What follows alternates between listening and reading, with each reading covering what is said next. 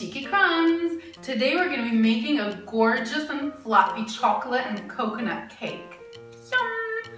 And I'm making this for my husband's birthday, which is very soon.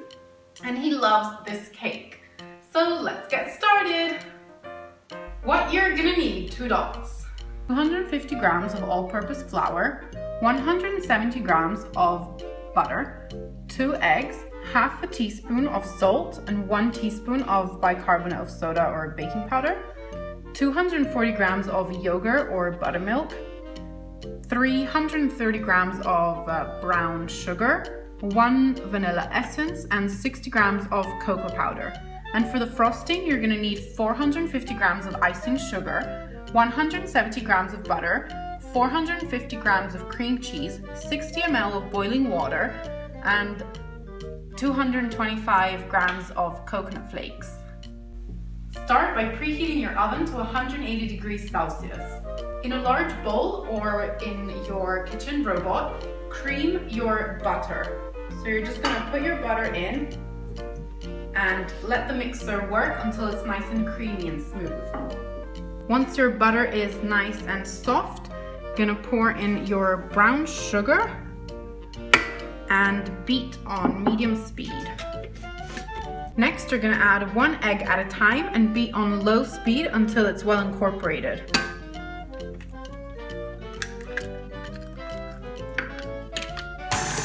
In a large bowl, you're going to mix your flour, cocoa powder, baking soda, and salt. You're going to now add your vanilla essence and 1/3 of your flour and cocoa powder mixture.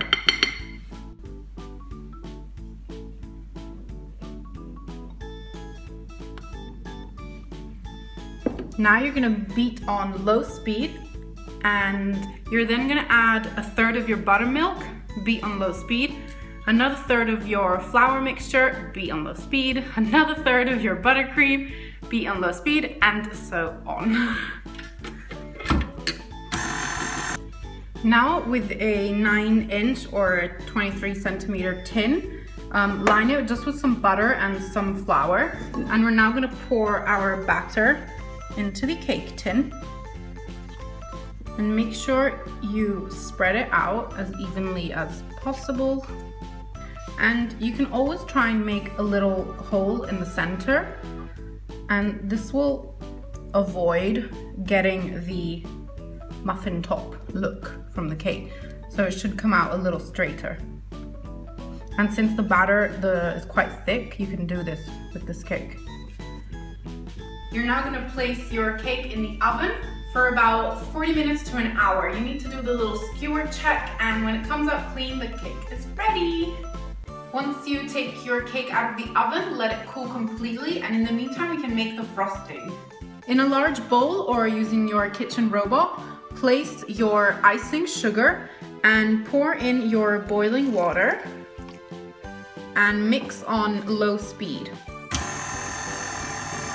Next, you're gonna add in a piece of your butter and mix on low speed.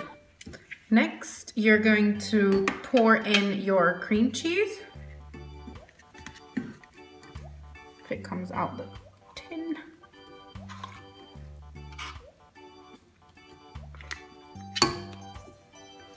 And add another 2 pieces of butter. And mix on medium-high speed. Once your frosting is nice and fluffy, you can place it in the fridge, and we're gonna focus on the cake next. So here is our cake! Yay, and it doesn't have a very big tummy.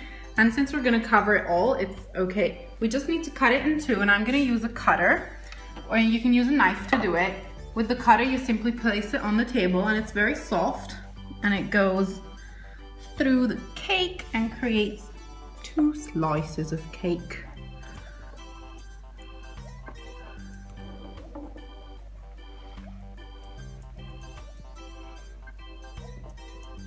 Yay! Here we go. Place 1 slice of cake on a stand that you want to serve it on, and take your buttercream out of the fridge and just plop it on. Give it a good generous layer and spread that evenly. Next, you're gonna take your coconut flakes and just gonna sprinkle them onto the layer of buttercream. I found these, they're more like coconut shavings. They're quite small, as you can see. And you can find bigger flakes, but you can use whichever you prefer, really. Next, we're gonna take our top layer of the cake and place it on top. Yay! Make sure it's centered. And now we're gonna cover the whole thing, the top and the sides, with the buttercream. And if you want to make this cake very perfect, you could have cut the top and made it really straight, but I'm just making this for my husband's birthday, so I'm just gonna eat it for his birthday, so it doesn't have to be perfect. It just needs to be delicious and pretty enough to serve. And it just needs to kind of look good on the plate, but perfection is not what we're after today. So yeah, rustic look.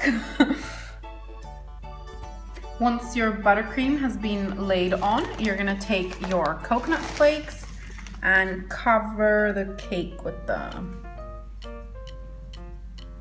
all the way on the top and all the sides also. And it looks so cute and fluffy. So here it is, my coconut and chocolate cake. And it looks super snowy and fluffy and white. Super happy. So I have cut a slice of the cake and I think it looks so beautiful, the contrast with the chocolate cake and the fluffy coconut on top, and I think it's time to taste it. Yum! So here's my little slice. I'm obviously not gonna eat it all.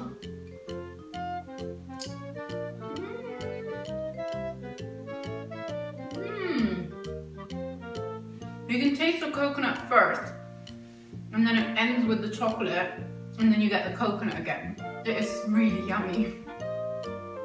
So I hope you enjoyed my video, and if you did, give me a thumbs up. Subscribe to my channel if you want to see more, and I'll see you next time. Bye!